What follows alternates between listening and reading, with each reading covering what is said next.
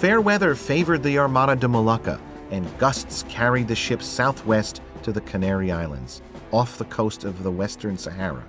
For centuries, this group of 7 volcanic islands had served as a stopover for ships bound to and from the Iberian Peninsula. During those brief days in the Canaries, Magellan busied himself with the final provisioning of his fleet.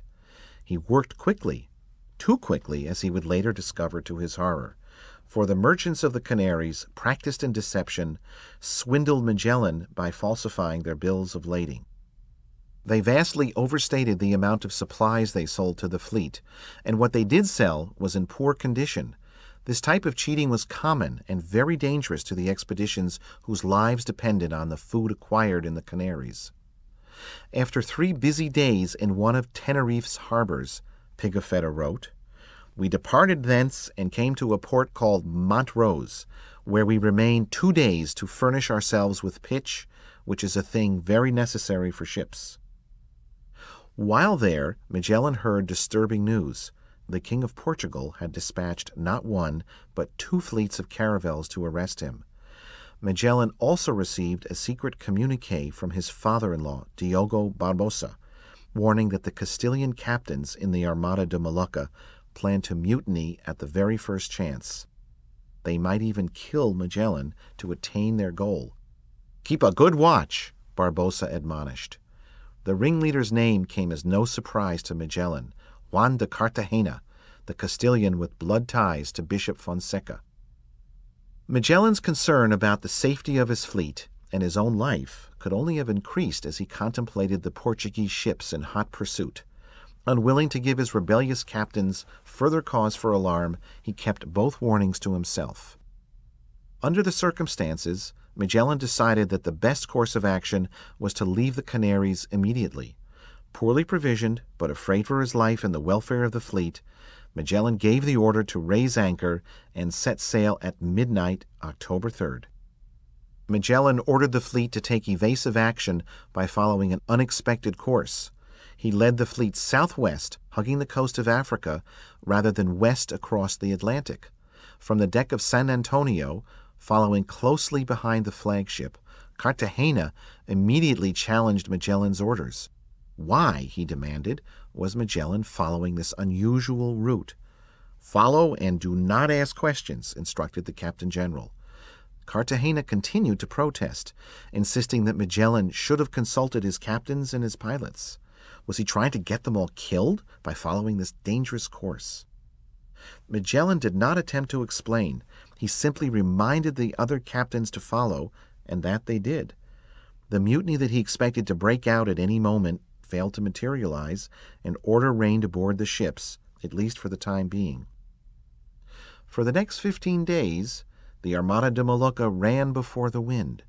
The favorable conditions placated the irritable captains and gave Magellan time to strategize about the best way to avoid his Portuguese pursuers.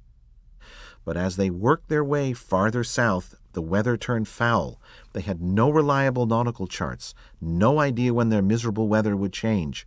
Cooking fires were extinguished, the men went without sleep, and life on board the battered vessels became exceedingly precarious. The changeable winds blew the ships sideways into the troughs between waves. As the ships were tossed about, their yardarms dipped into the seething water, a prelude to a possible shipwreck. To keep from being dragged under, the captains on several occasions came close to ordering their men to chop down the masts, a desperate measure that would have disabled the fleet once the weather began to clear. Instead, they cleared nearly all their sail, offering bare masts to the relentless wind. Pigafetta wrote, "Thus we sailed for 60 days of rain to the equinoctial line." Throughout the ordeal, sharks constantly circled the ships, terrifying the crew. After weeks of constant, life-threatening storms, several hissing, incandescent globes mysteriously appeared on the yardarms of Magellan's ship, Trinidad. St. Elmo's fire! Here was a natural phenomenon to rival any fanciful supernatural apparition catalogued by Pliny or Sir John Mandeville. St. Elmo's fire is a dramatic electrical discharge that looks like a stream of fire as it trails from the mast of a ship. It can even play about someone's head, causing an eerie, tingling sensation. The superstitious sailors, always alert to omens, associated the phenomenon with St. Peter Gonzalez, a Dominican priest who was considered the patron saint of mariners and who had acquired the name St. Elmo. The fire was regarded as a sign of his protection. Once the apparition subsided, some crew members believed that supernatural powers had singled out the Captain General for a special destiny. But their deliverance from the perils of the sea proved brief, and their faith in Magellan's ability to save them would soon be tested again. 60 days of furious storms left the ships of the Armada de Molucca in need of repair and ruined a good part of the precious food supply.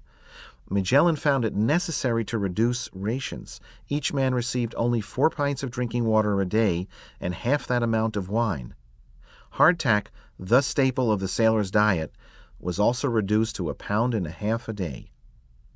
As with his other decisions, Magellan did not explain why he was reducing the amount of food and drink, and no other decision he could take was as likely to cause resentment among the captains and the crew.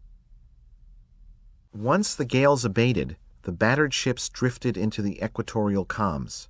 As the sails luffed lamely amid rising temperatures, the ships rode helplessly in the water.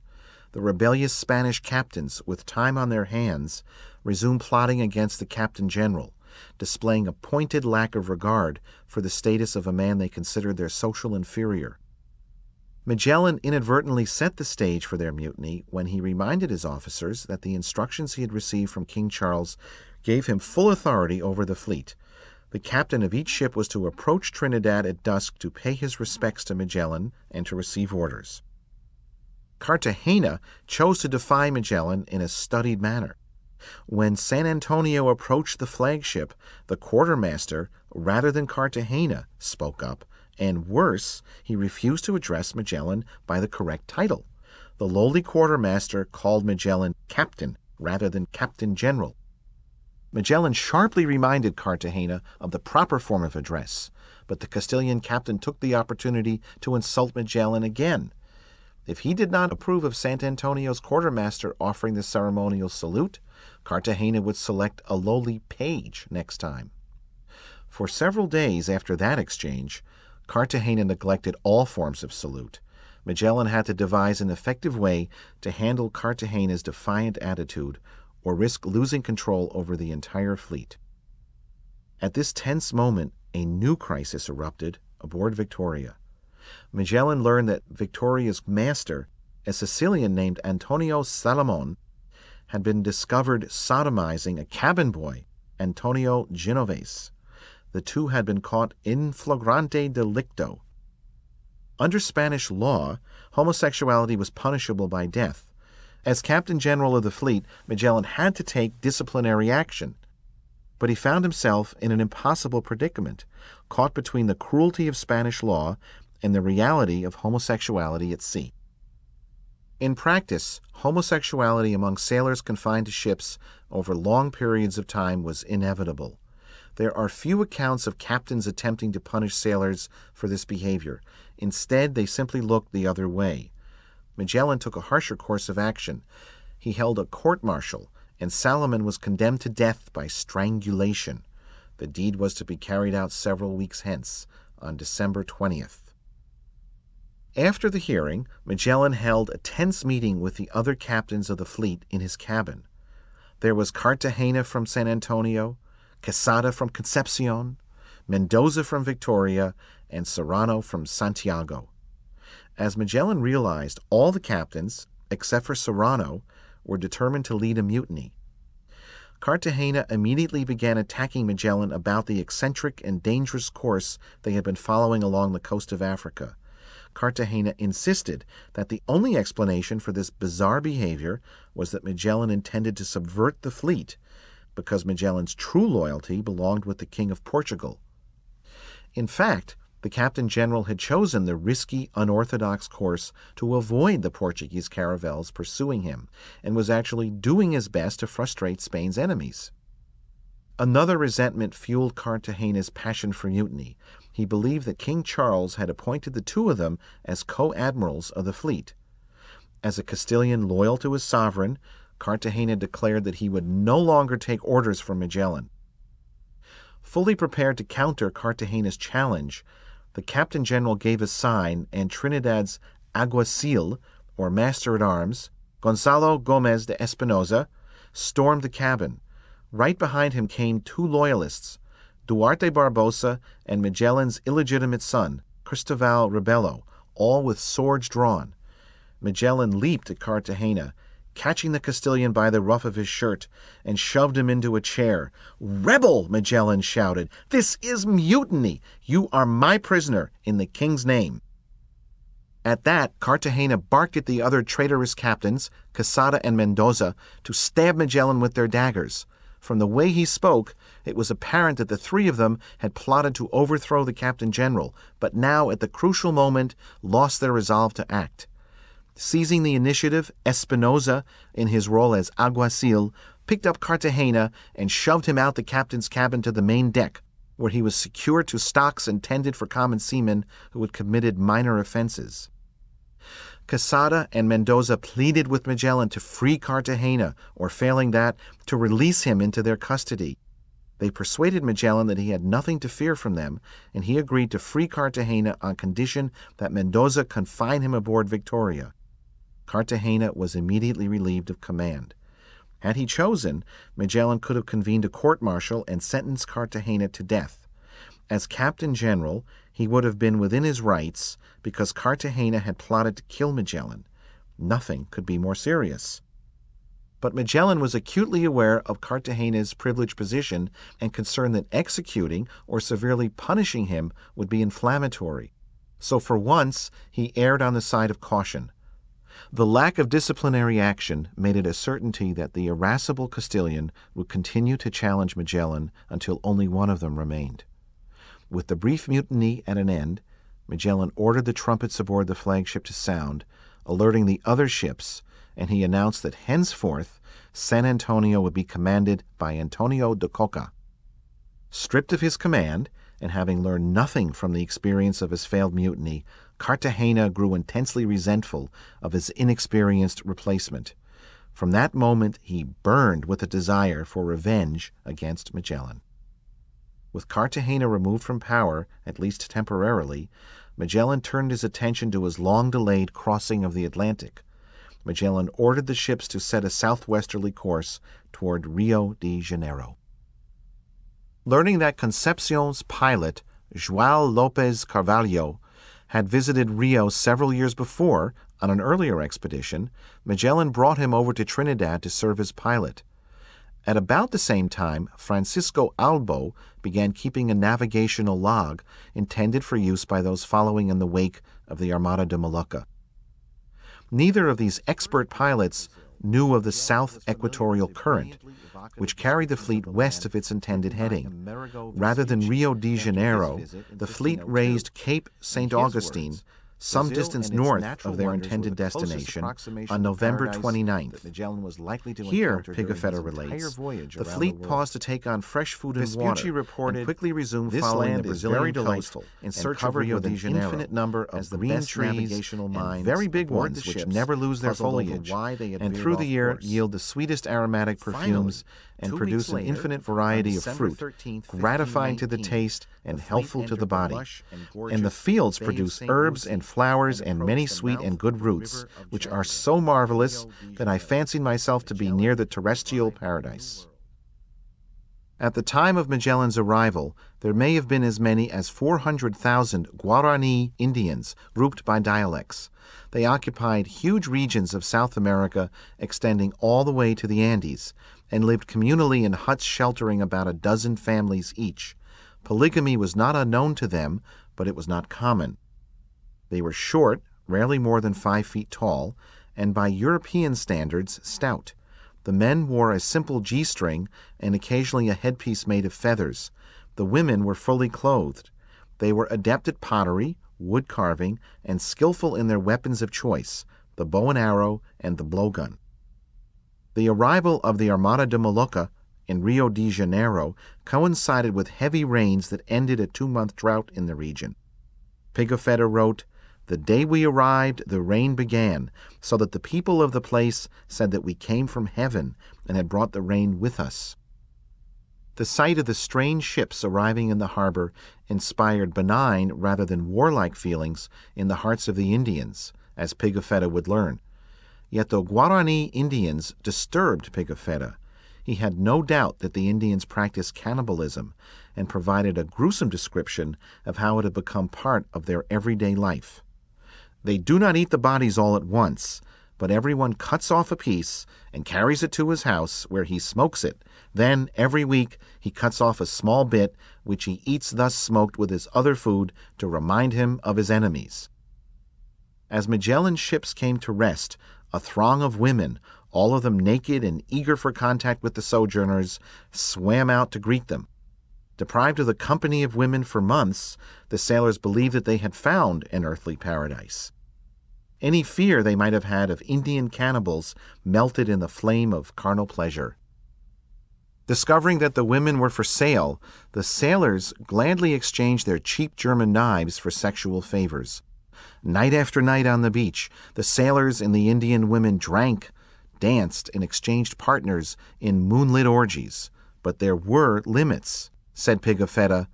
The men gave us one or two of their young daughters as slaves for one hatchet or one large knife, but they would not give us their wives in exchange for anything at all. Under the strain of temptation, one of Magellan's most trusted allies, Duarte Barbosa, who had offered critical assistance when Cartagena mutinied, all but lost his head in Rio de Janeiro. Falling under the women's spell and envisioning a life of ease as a trader on these distant shores, he decided to desert the fleet. Magellan learned of the plan and intervened at the last minute, sending sailors to arrest Barbosa on shore and drag him back to the ships. The poor man spent the rest of the layover in Rio de Janeiro, confined in fetters aboard his ship, gazing on the women and the self-indulgent life that Magellan and duty denied him. While the sailors pursued their casual liaisons with the Indian women, Magellan transacted business with their men.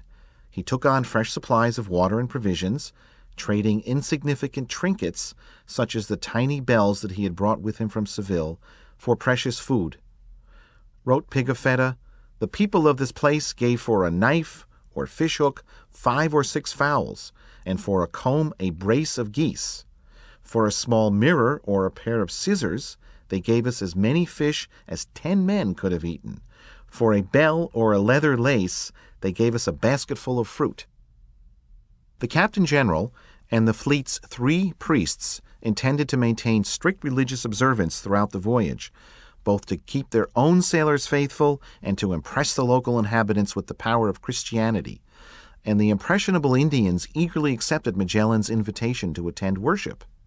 Pigafetta wrote, "Mass was said twice on shore, during which those people remained on their knees with so great contrition and with clasped hands raised aloft that it was an exceedingly great pleasure to behold them."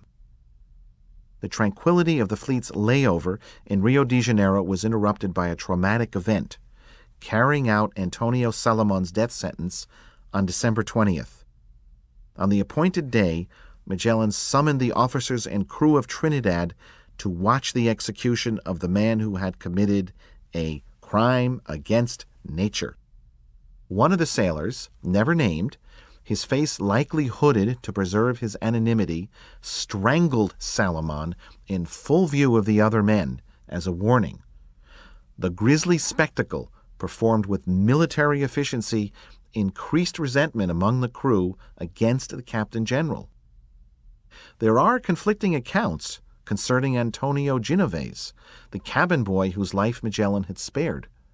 In one version, Genovese suffered such extreme ridicule from other crew members that he threw himself overboard and was lost. And in another, the cabin boy, an object of scorn, was thrown overboard to his death. No matter which version was correct, the double tragedy marked the only time Magellan addressed the subject of homosexuality throughout the voyage. 5 days later, the Armada de Molucca observed its first Christmas away from Spain in the shelter of Rio's harbor. But there was little time to reflect on the holiday because the men busily prepared the ships for departure. Just before sailing, Magellan replaced Antonio de Coca, the fleet accountant who had briefly assumed command of San Antonio from Cartagena, with the inexperienced Alvaro de Mesquita. Both de Coca and Cartagena took the shuffle as an insult because Mesquita had shipped out aboard the flagship from Seville as a mere supernumerary. The deposed captains cried nepotism, which was true because Mesquita was Magellan's cousin. After 2 weeks of central indulgence, the fleet's departure from Rio de Janeiro on December 27th became an emotionally charged affair. João Lopes Carvalho, Magellan's pilot, returning to Brazil after a 7-year absence, happily reunited with his former mistress, who introduced him to their son. Carvalho took an immediate liking to the lad, whom he called Joãozito, and enlisted him as a servant aboard ship. As the fleet prepared to embark, the pilot beseeched Magellan for permission to take along the mother of his child, but Magellan allowed absolutely no women on the ships. Carvalho would sail alone. Alarmed by the prospect of other liaisons affecting the crew, Magellan ordered an inspection of every inch of each ship for female stowaways. Several were found and swiftly returned to shore. When the fleet finally weighed anchor and sailed away, Indian women followed them in canoes, tearfully pleading with the men from distant shores to stay with them forever. Resuming a southerly course, the fleet reached Paranagua Bay, off the coast of Brazil, by the last day of 1519. On January 10th, the rolling hills and mountains of the South American coast yielded to barely discernible hummocks and the suggestion of offshore islands. Carvalho declared that they had arrived at Cape Santa Maria. It was now summer in these sub-equatorial regions, and Magellan wanted to take advantage of the relatively mild weather and traverse the strait before it turned cold. Magellan's hope for a swift completion to the expedition would not be fulfilled. At sea, sleep became the ultimate luxury, a solace nearly impossible to come by. The crew took naps whenever they could, night or day. Hammocks had yet to be introduced on board ships, so exhausted sailors appropriated a plank, or better still, a sheltered area of the deck where they could sprawl. They eased the wood's bruising hardness with a straw pallet, and shielded themselves against the cold and wet with heavy blankets. Even then, comfort eluded them. The men never became accustomed to the foul odors brewing aboard their ships. Water seeping into the hold stank, despite the efforts to disinfect it with vinegar. Animals such as cows and pigs added to the reek, as did the slowly rotting food supply and the sickening smell of salted fish wafting from the hold.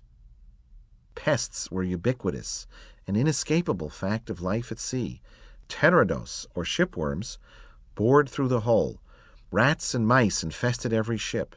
The men of the Armada de Molucca were plagued with all manner of lice, bedbugs, and cockroaches.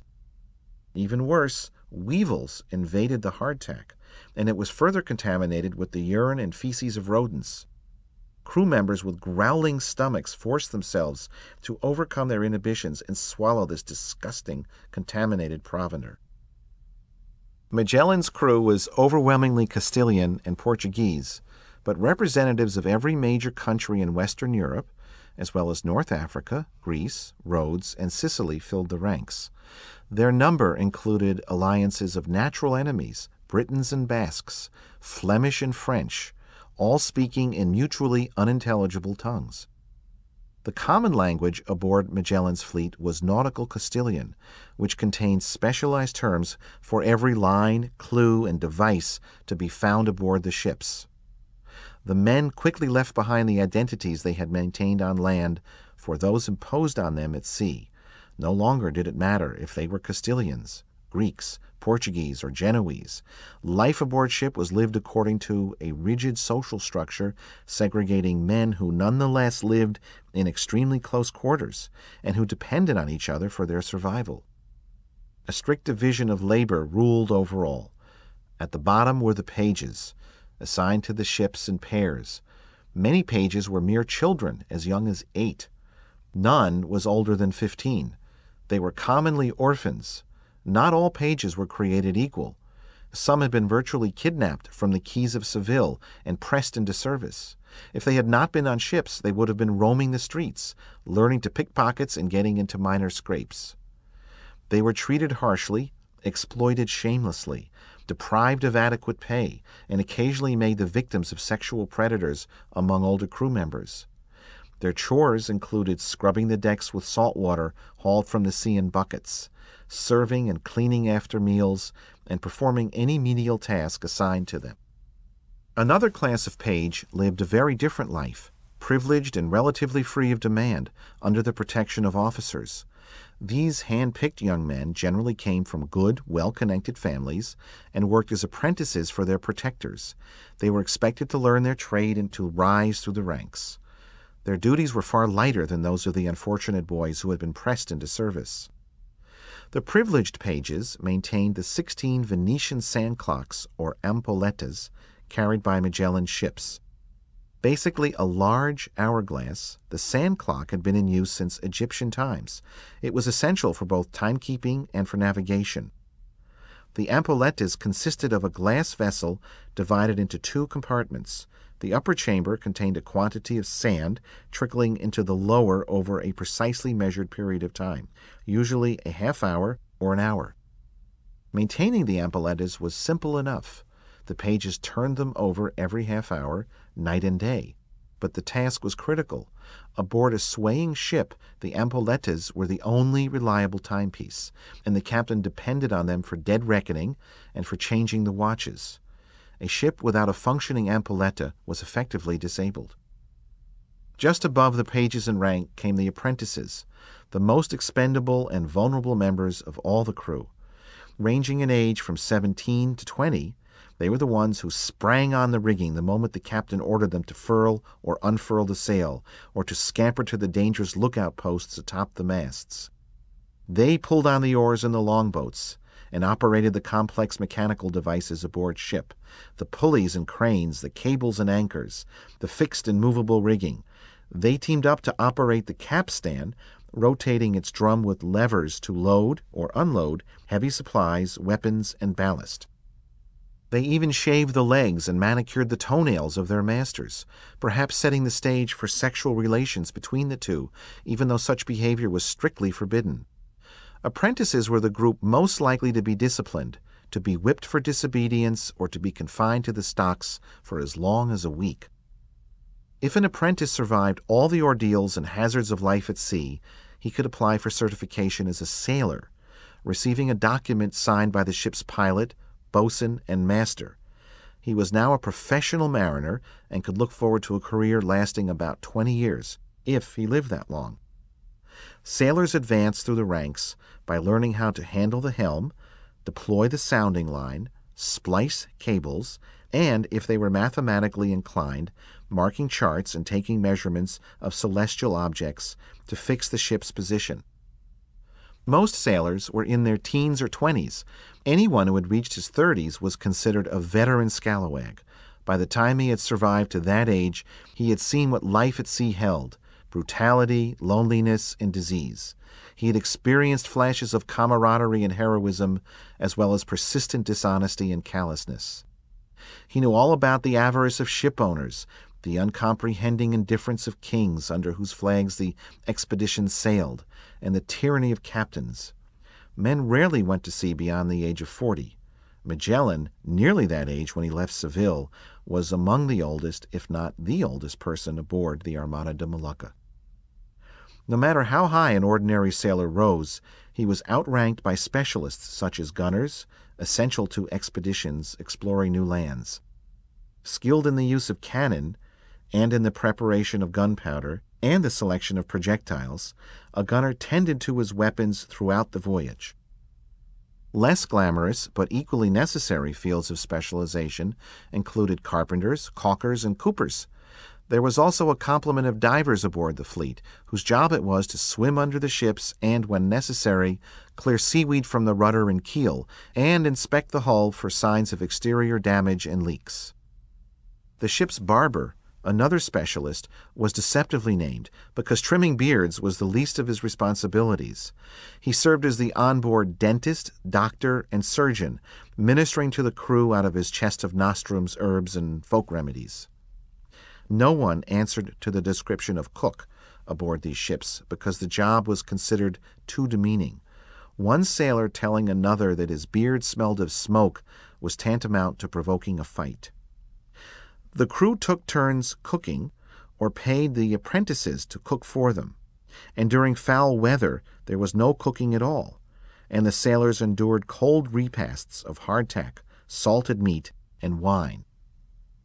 Officers ranked just above the sailors and specialists in the fleet's hierarchy. One tier consisted of the steward, charged with keeping an eye on the food supply, the boatswain, or contramaestre, the boatswain's mate, and the alguacil. The alguacil, for which there is no exact translation, served as the king's representative aboard the ship and military officer. If Magellan needed to arrest a crew member, he ordered the alguacil to perform the deed.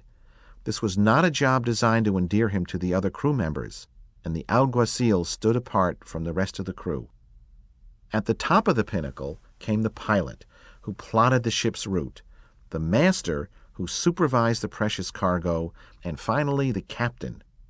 Each of the top 3 officers had his own page, and as captain general, Magellan had several, including his illegitimate son, and they lived a life as separate as possible from the rank-and-file sailors and apprentices.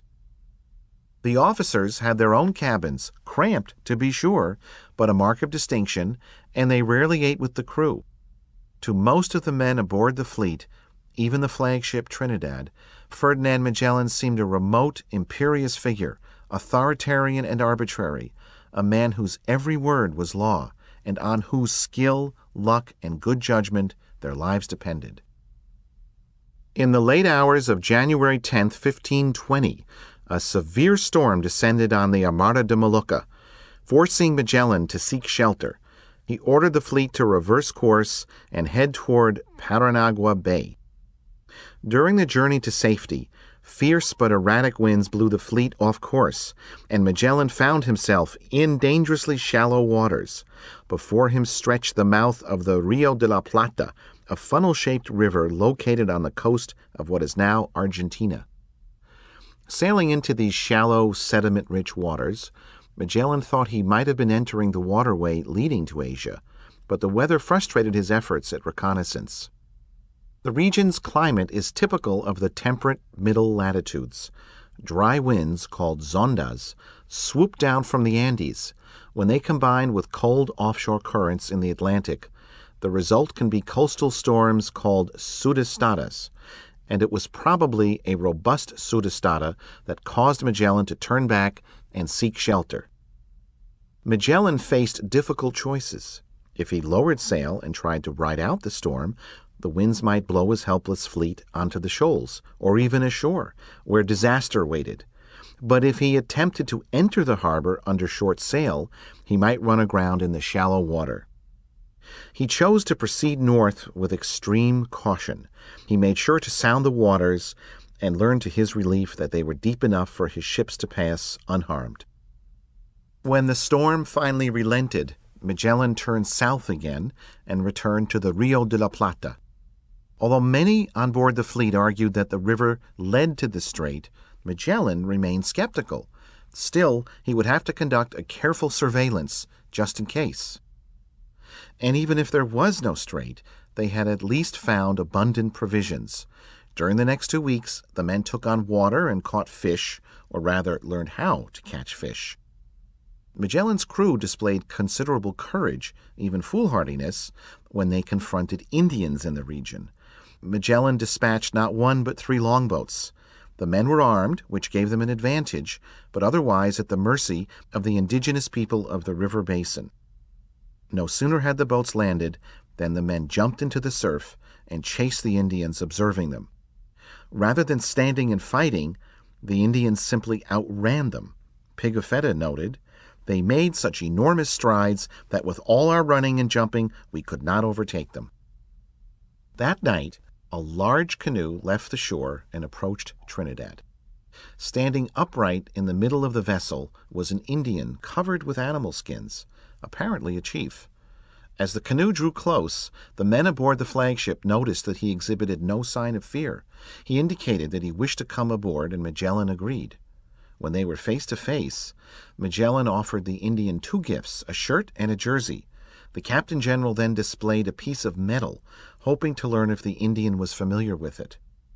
Recognizing the object, the Indian indicated that his tribe possessed some form of metal. Assuming the Indian would leap at the chance to obtain more, Magellan expected to barter metal objects such as bells and scissors for food and scouting assistance, but after the Indian left Trinidad, he never returned. The fleeting encounter with the indifferent tribal leader baffled Magellan and his officers. If they were received well, the sailors were ready for orgies, and the priests for conversions. If they were attacked, they were ready for battle, but they were not prepared to be ignored. During the fleet's layover, Magellan constantly sounded the depths of the Rio de la Plata, hoping that the water would swallow the lead, indicating that he had found the strait, but the stream remained precariously shallow. A channel or a strait would be deeper, he reasoned, and its current would run faster. Unwilling to commit the entire fleet to the river, he dispatched Santiago, the smallest ship, and the one with the shallowest draft, to explore its murky and seductive reaches. Santiago spent 2 days sailing upstream, constantly sounding the river, trying to avoid running aground. Magellan temporarily abandoned the flagship, Trinidad, to explore the waterway for himself aboard Santiago. At no point was the river deeper than 3 fathoms, too shallow for the ships to pass safely, and too shallow to suggest that it was a strait running all the way to Asia and the Spice Islands. Despite the many indications that they had found nothing but a large river, the other captains held fast to the belief that the Rio de la Plata would lead them to the Indies, and they urged Magellan not to abandon his reconnaissance. But he had made up his mind to turn back, and once Magellan decided on a course of action, nothing could deter him. By the end of January, Magellan gave up and reversed direction, now facing directly into winds that made his return to the coast slow and erratic. On February 3, 1520, the fleet resumed its southward course in search of the real strait, if it existed. Magellan adopted measures to ensure that he did not sail past the strait for which he was searching. He dropped anchor at night and resumed sailing in the morning as close to shore as he dared, always on the lookout for any formation suggesting a strait. As they ventured toward 40 degrees latitude, passing along the eastern coast of what is now Argentina, the weather steadily turned colder, a warning of the discomfort and hazards that awaited them. Their deliverance from the brisk days and frigid nights at sea would come only in the form of the strait, if such a strait existed, but it proved maddeningly elusive. Without realizing it, they were heading into latitudes notorious for sudden, frequent, violent squalls, and on February 13th, they ran into another storm, tossing the boats, damaging Victoria's keel, and terrifying the sailors with thunder and lightning and torrential downpours. When this storm finally blew itself out, St. Elmo's fire once again appeared on the masts of the flagship, lighting the way, reassuring the sailors that they enjoyed divine protection. The farther south he went, the more concerned Magellan became that he had accidentally passed the strait. On February 23rd, he retraced part of his route, and the following day, the black ships reached the expansive mouth of San Matias Gulf on the coast of Argentina. To Magellan, the Gulf appeared far more likely to lead to the strait than the Rio de la Plata because the water was deep and blue and chilly. The men of the fleet might have seen whales because this was the principal breeding site of the southern right whale. If they sailed close to land, they would have spotted penguins, sea lions, and even huge elephant seals lolling on the rocky shores. And if they had gone ashore, they would have encountered an animal paradise of foxes, hares, puma, peregrine falcons, owls, flamingos, hairy armadillos, and parrots. But Magellan preferred to anchor offshore, away from danger, as he continued his single-minded quest for the strait. The fate of the expedition depended on finding it. After 6 months at sea, Magellan's ability to lead the Armada was still in grave doubt. Many of the most influential Castilian officers, and even the Portuguese pilots, were convinced that their fierce and rigid Captain General was leading them all to their deaths in his zeal to find the Spice Islands. A crucial evolution of Magellan's style of leadership, and perhaps his character, occurred over a period of 9 trying months, from February to October 1520.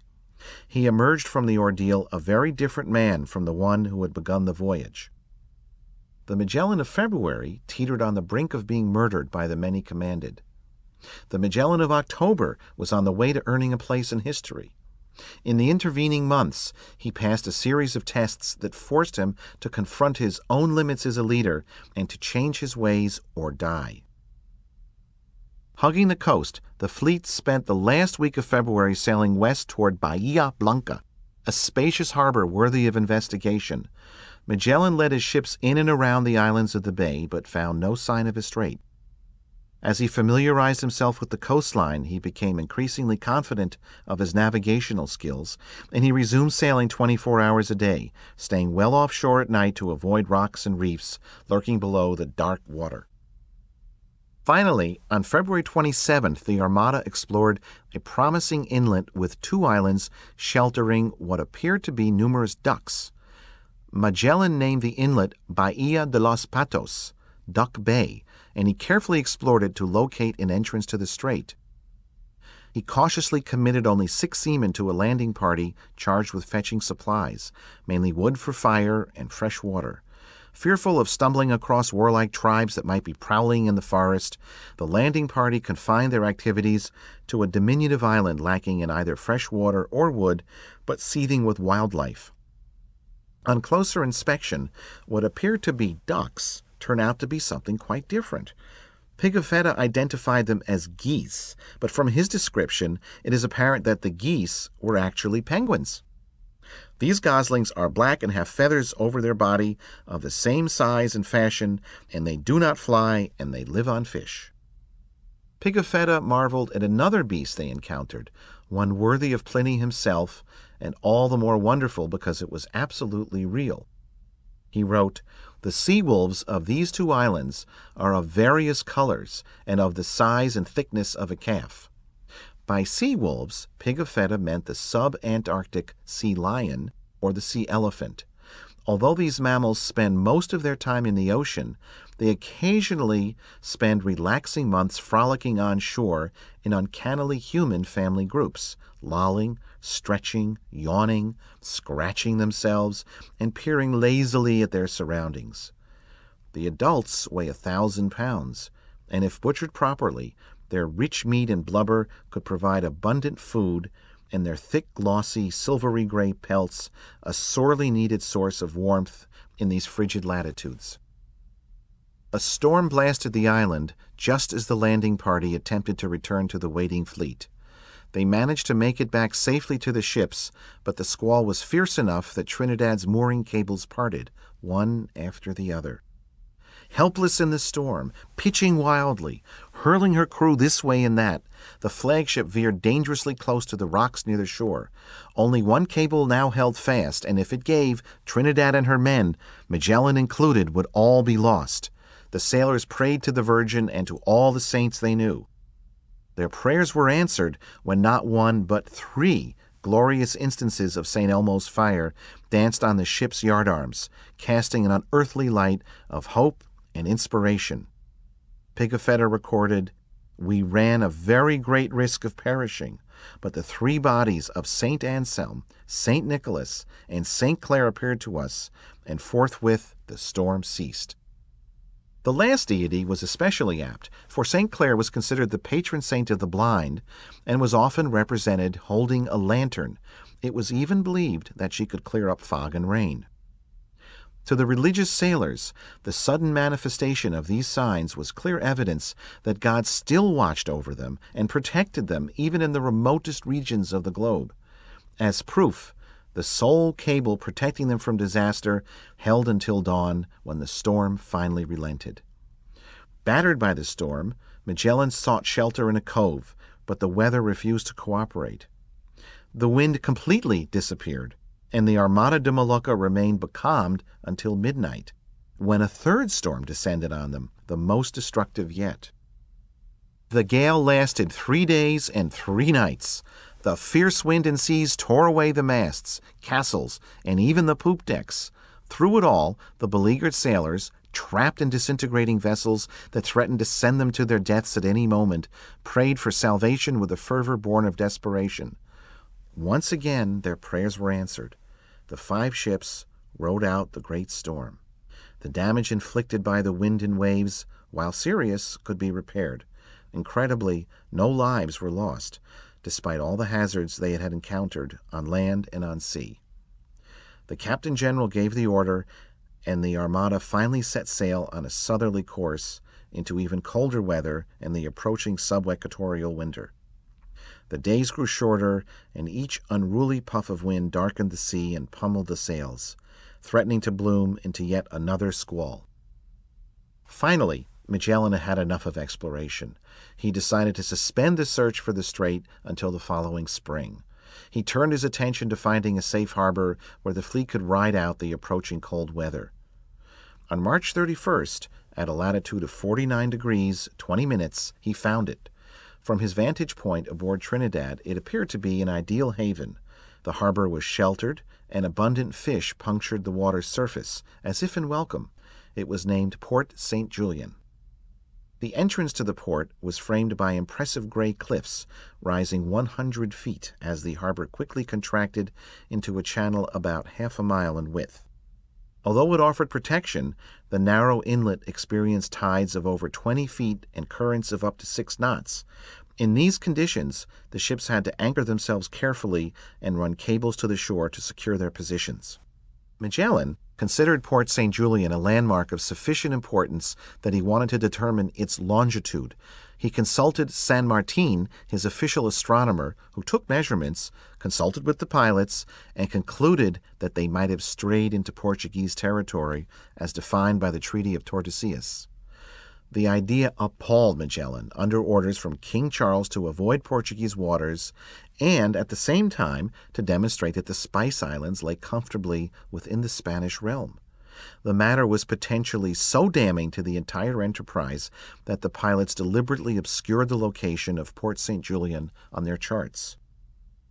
Anticipating a long, grueling winter, Magellan placed his crew on short rations, even though the ships groaned with the butchered meat of geese and sea wolves and fish abounded in the harbor. After the unbroken succession of life-threatening ordeals they had faced over the previous 7 weeks, the seamen expected to be rewarded for their courage and perseverance, not punished. Outraged by the rationing, they turned insubordinate. They did not believe the street existed. They had tried again and again to find it, risking death while coming up against one dead end after another. If they kept going, they argued, they would eventually perish in one of the cataclysmic storms afflicting the region, or simply fall off the edge of the world when the coastline finally ended. Magellan obstinately reminded them that they must obey their royal commission and follow the coastline wherever it led. The king had ordered this voyage, and Magellan would persist until he reached Land's End or found the strait. In the following days, the men continued to bicker. National prejudices suddenly flashed, usually at Magellan himself. Once again, the Castilians argued that Magellan's insistence that he intended to find the strait or die was proof that he intended to subvert the entire expedition and get them all killed in the process.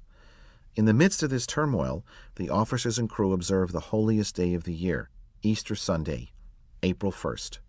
At that moment, Magellan had one paramount concern: who was loyal to him and who was not. With a sufficient number of loyal crew members, he would be able to withstand this latest and most serious challenge to his authority. Without them, he might be imprisoned, impaled on a halberd, or even hanged from a yardarm by hell-bent mutineers. Magellan openly told his crew that the other captains had resolved to kill him on Easter Day, while he attended Mass ashore. Magellan expected to see all 4 captains at Easter Mass, but only one, Luis de Mendoza of Victoria, arrived. Magellan invited Mendoza to dine at the Captain General's table. a gesture that would force him to proclaim his loyalty to Magellan, but Mendoza coolly declined the request. Magellan appeared unfazed by Mendoza's insubordination, but the Captain General now knew that Mendoza was a conspirator. Mendoza returned to Victoria, where he and the other captains resumed plotting against Magellan, sending messages by longboat from one ship to another. Magellan capitalized on a piece of luck.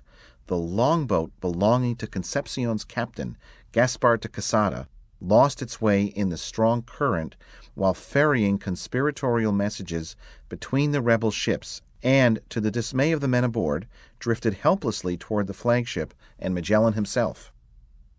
To their surprise, the crew of Trinidad, at Magellan's direction, rescued them from the runaway longboat. Even more amazing, Magellan welcomed them aboard the flagship and provided them with a lavish meal, which included plenty of wine. At dinner, the band of would-be mutineers drank a great deal and revealed the existence of the plot to Magellan. They confided that if the plot succeeded, he would be captured and killed that very night. Hearing this, Magellan lost all interest in his visitors and busied himself readying the flagship against attack. Once again he questioned his crew to see who was loyal to him and who was not, and, satisfied, awaited the inevitable assault.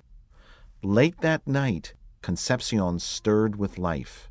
The captain, Quesada, lowered himself into a longboat and quietly made his way to San Antonio.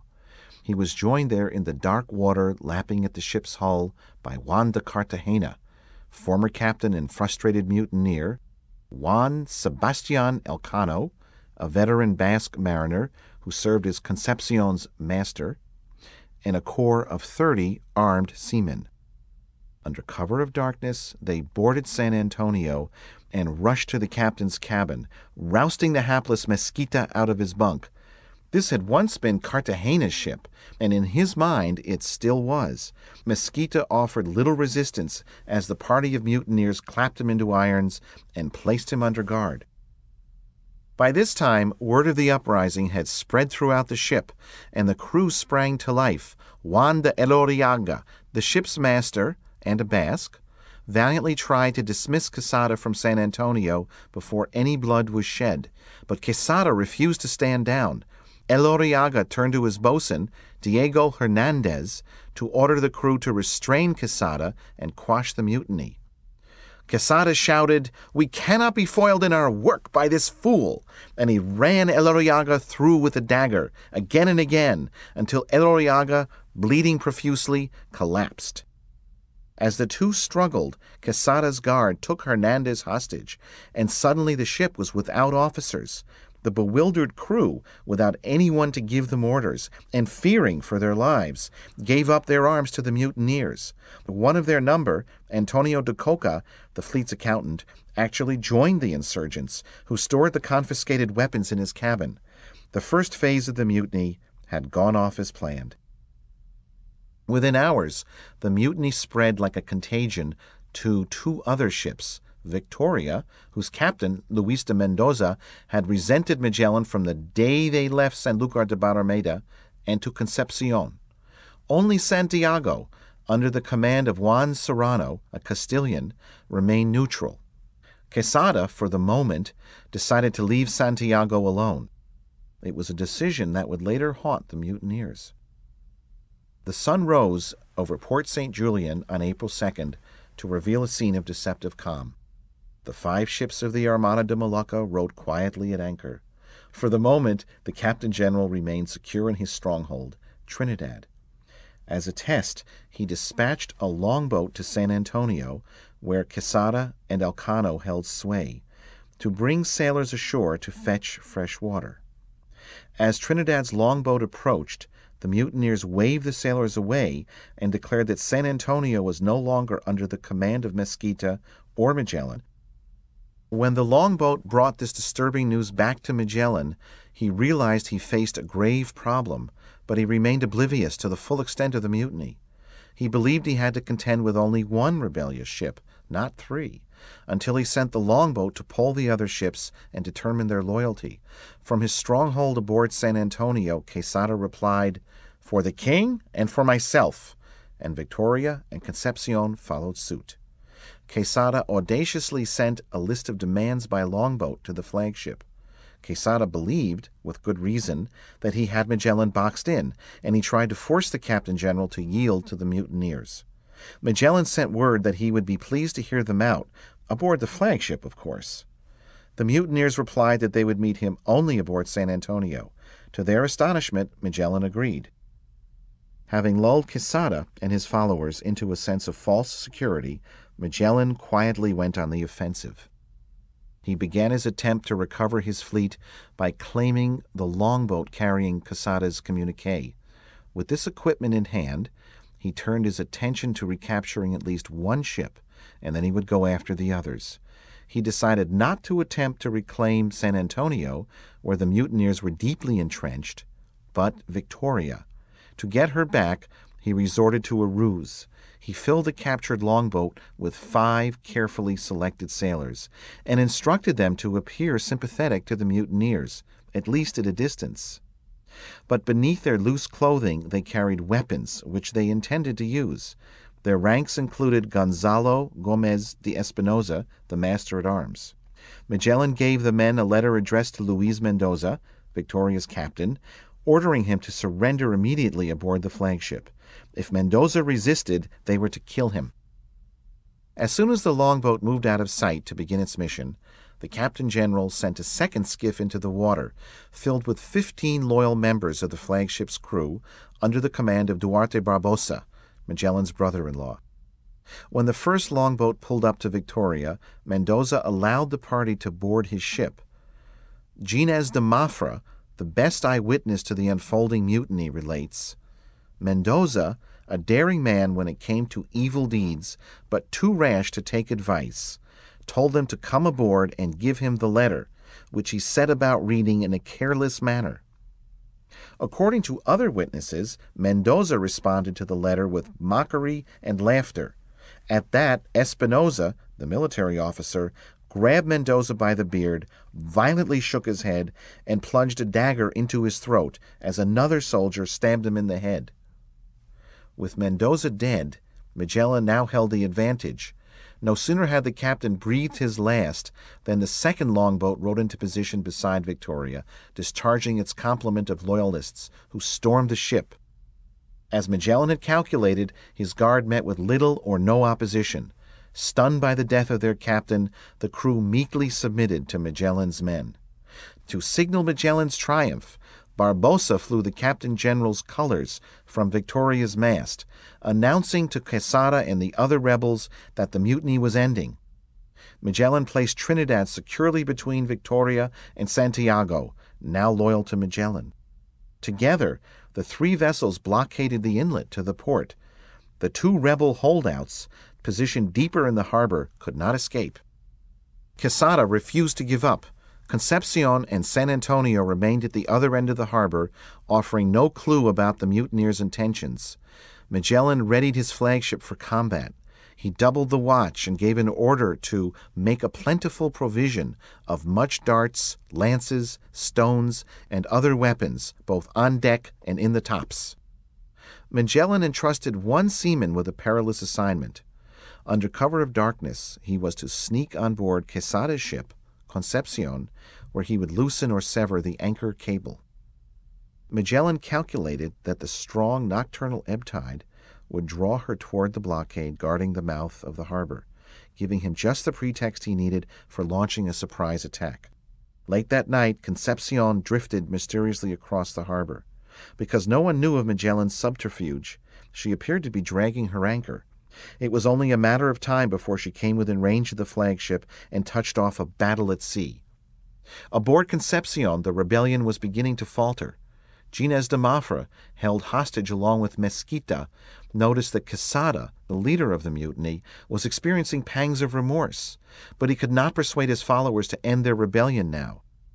Quesada's only hope, a faint one, was to slip past the blockade and escape. De Mafra wrote, he gave the order to weigh anchor, but this did not turn out well for him as the current brought his ship down the river to the flagship. Quesada patrolled the quarterdeck, bearing sword and shield, hoping to regain control of the ship, or, failing that, to slip past Magellan unnoticed. Instead, he sailed straight into a trap. As Concepcion approached the flagship, Magellan shouted, "Treason! Treason!" and ordered his men to ready their weapons. Suddenly, Trinidad opened fire on the approaching vessel, hurling cannonballs onto her decks. Before Quesada's men could offer resistance, Trinidad's loyal seamen grappled Concepcion to her side and rushed aboard as Victoria performed the same maneuver on the hapless ship's starboard side. "Who are you for?" the attackers cried as they swarmed across Concepcion's cramped decks. "For the king," came the response, "and Magellan." The mutineers' about-face may have saved their lives because Magellan's guard made straight for Quesada and his inner circle, who offered little resistance. The guard freed Mesquita, the deposed captain, along with Gines de Mafra. The coup was generally bloodless. With Quesada and his inner circle under arrest, and Concepcion returned to Magellan's control, the mutiny of Port St. Julian came to an ignominious conclusion. Even Juan de Cartagena, aboard San Antonio, gave up hope of carrying out a mutiny. When Magellan demanded Cartagena's immediate surrender, the rebellious Castilian meekly complied and was confined in irons in Trinidad's hold. Now that the Easter Mutiny was finally at an end, Magellan meted out punishment to the guilty parties. The mutineers were about to discover that defying Magellan was even more perilous than the most ferocious storm at sea. To begin, Magellan instructed one of his men to read an indictment of Mendoza as a traitor. The captain general then ordered his men to draw and quarter Mendoza's body. Magellan directed that the quartered remains be spitted and displayed as a warning of exactly how traitors would be treated. The preserved body parts of Luis de Mendoza remained visible throughout the next several months in Port St. Julian, an indelible lesson to the men concerning the consequences of mutiny. Magellan's display of barbarism did not end there. He was only beginning to exact revenge for the mutineers' insult to his authority and to the honor of King Charles. More than execution, torture was his ultimate weapon at sea. That he resorted to torture was not unusual. This was, after all, the era of the Spanish Inquisition. To punish the other offenders, Magellan conducted a secular inquisition at Port St. Julian. He appointed his cousin, Alvaro de Mesquita, as judge, presiding over an exhaustive trial. First, Magellan had promoted him to captain of San Antonio over the heads of more qualified pilots and master seamen, both Spanish and Portuguese.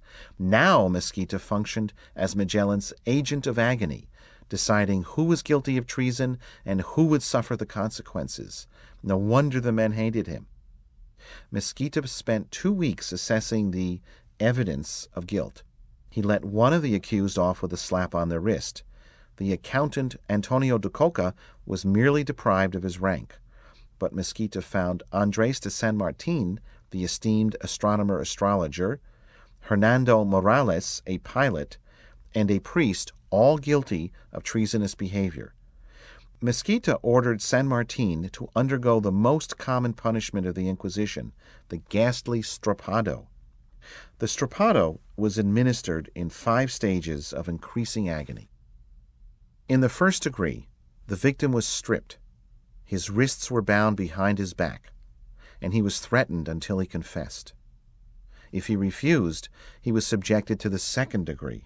In it, the victim's arms were raised behind his back by a rope attached to a pulley secured overhead, and he was lifted off his feet for a brief period of time and given another chance to confess. If he still refused, he faced the third degree of the stropado, in which he was suspended for a longer period of time, which dislocated his shoulders and broke his arms. If he still failed to confess, he was subjected to the fourth degree. The victim was suspended and violently jerked, which inflicted excruciating pain. In certain cases, there was a fifth degree as well.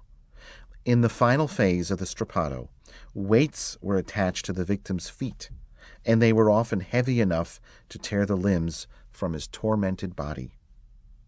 Andres de San Martin suffered the full 5 stages of the stropado. In the last, most horrific stage of Magellan's Inquisition, several cannonballs were attached to San Martin's feet, and the additional weight inflicted awful pain when he was suspended. San Martin survived the ordeal. In fact, he recovered sufficiently to return to his former position as an astronomer and astrologer.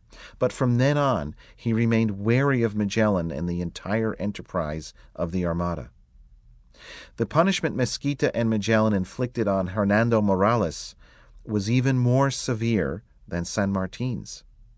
Accounts of the proceedings say only that Morales's limbs were disjointed, but the procedure to which he was subjected was so severe that the poor pilot later died from the wounds he received. The agonies he suffered at the hands of Mesquita and Magellan can only be imagined. Once the horror of this inquisitional catharsis subsided, Mesquita, with Magellan's blessing, sentenced the other accused, in all 40 men, to death. A mass execution appeared to be in the making, but the expedition could not continue without the help of the convicted men. Believing that he had finally demonstrated his absolute authority, Magellan commuted all 40 of the death sentences to hard labor. There were 2 important exceptions to the general clemency. Gaspar de Quesada, the leader and murderer of San Antonio's master, and his servant, Luis de Molino. Magellan insisted that Quesada be executed, and he gave Molino a brutally simple choice. He could either be executed along with his master or spare his own life by beheading his master. Molina accepted the deal, as cruel as it was. In full view of the crew, Quesada knelt on the deck of Trinidad, and Molino stood over him, sword in hand. He asked his master for forgiveness, but received none. And then with one powerful blow, he severed Quesada's head from his neck. Days later, Magellan discovered that Cartagena, the sole surviving Spanish captain, was conspiring with a priest, Pero Sanchez de la Reina, to mount yet another mutiny. It was astonishing that Magellan's nemesis would risk his life again after all the carnage, this time with little hope that any of the seamen would follow, but Cartagena was almost as stubborn as Magellan. The captain general subjected the 2 conspirators to a fresh court-martial. His first instinct was to have both men executed. This was, after all, Cartagena's 3rd attempt at mutiny. But Magellan found himself in a difficult position. He could not bring himself to condemn a priest, even a disloyal priest, to death. And as for Cartagena, his blood ties to Archbishop Fonseca prevented Magellan from taking severe disciplinary action, such as execution or torture. Instead, Magellan devised a much worse fate for Cartagena and the priest. He decided to leave them behind to fend for themselves in the wilderness of Port St. Julian after the fleet's departure. Always a perfectionist about outfitting his ships, Magellan turned his attention to his neglected fleet. The ships were in a state of disrepair, their sails and rigging in disarray, their holds fetid, their hulls leaky. He ordered his men to empty the ships and give them a thorough cleaning. This exhausting chore meant removing all the provisions, even the stone ballast, which was cleansed by seawater. Once they had emptied the ships, the seamen scoured the holds, washed down the wooden surfaces with vinegar to eradicate the ubiquitous stench, and returned the ballast to the ships. So the wretched winter passed, day by day, hour by hour, the men working constantly and trying to keep themselves warm as best they could, enduring life in a prison so remote it needed no walls. Overseeing these projects, Magellan intended to keep his prisoners in chains until they left Port St. Julian in the spring. When the time came to load the provisions, they discovered more evidence that the dishonest chandlers in Seville and the Canary Islands had robbed them blind and endangered their lives.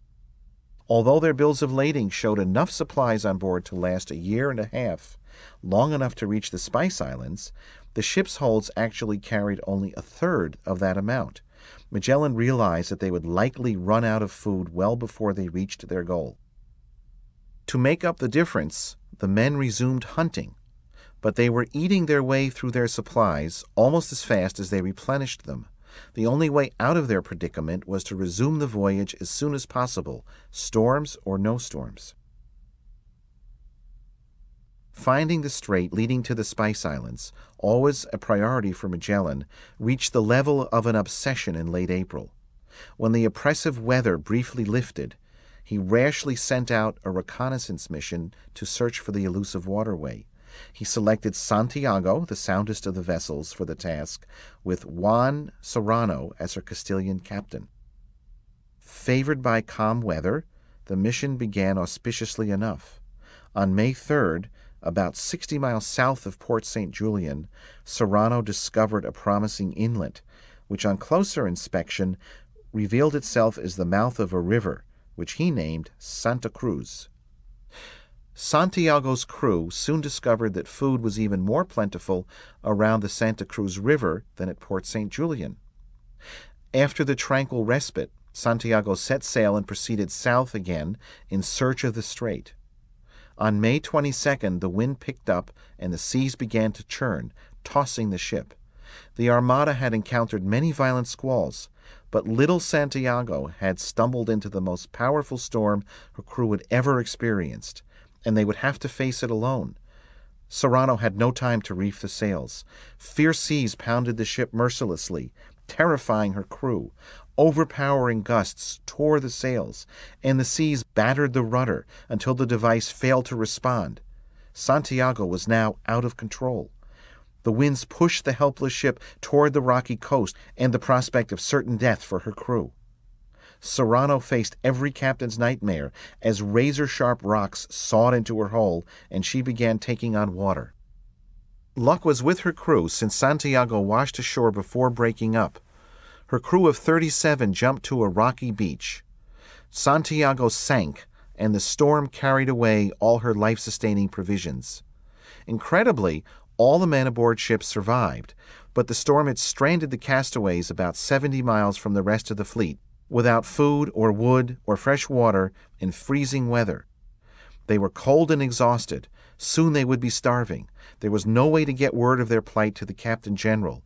Their land route back to Port St. Julian presented seemingly overwhelming obstacles, snow-covered mountains, and the Santa Cruz River, 3 miles wide.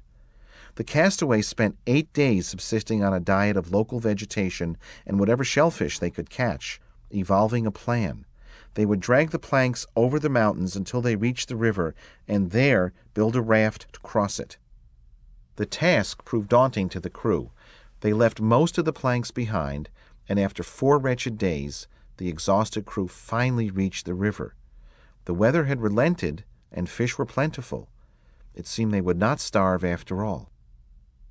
Lacking planks to build a raft large enough to carry all the men, the castaways split into 2 groups. The larger group, 35 men, set up camp at the river's edge, while the smaller, just 2 men, set out on the tiny raft. They intended to cross the river and walk the rest of the way back to Port St. Julian to seek help. The 2 crew members in the vanguard succeeded in mastering the river's breadth in their rudimentary raft, and once they had landed on the far side, they set out in the direction of Port St. Julian. At first, they followed the coast, but vast swamps barred their progress, and they had to walk inland over hills and mountains, eating only ferns and roots, and suffering greatly in the freezing weather. The trek lasted 11 harrowing days, and when they reached Port St. Julian, ravaged and gaunt from their ordeal, even those who knew the survivors barely recognized them. Magellan had no choice but to attempt to rescue the other 35 crew members of Santiago. Afraid to risk the loss of another ship, he sent a rescue squad of 24 men, carrying wine and hardtack, along the overland trail that the 2 survivors had blazed through the harsh wilderness. In 4 days they reached the desperate castaways. Relying on the small raft, the rescue party ferried the survivors back across the river in groups of 2 or 3. Each trip consumed hours and was fraught with hazard, but miraculously everyone made it to the northern shore. The 35 castaways and 24 rescuers picked their way through the snows of the Patagonian winter. About a week later, they emerged one by one from the forest surrounding Port St. Julian. As serious as the loss of Santiago might be, Magellan had more to fear from the emotional consequences of the wreck. The disaster confirmed his crew's fear that the Captain General was leading them on an expedition so dangerous that they would all get killed long before reaching the Spice Islands. To ensure his control of the remaining 4 ships in the fleet, he saw to it that only die-hard loyalists commanded them. While Mesquita, his first cousin, remained in command of San Antonio, Magellan appointed Barbosa, his brother-in-law, as captain of Victoria, and Serrano, the unlucky skipper of Santiago, as the new captain of Concepcion. Magellan himself still ruled over all from Trinidad. Magellan's appointment of his relatives as captains served to fuel the silent resentment of many crew members, even those from Portugal.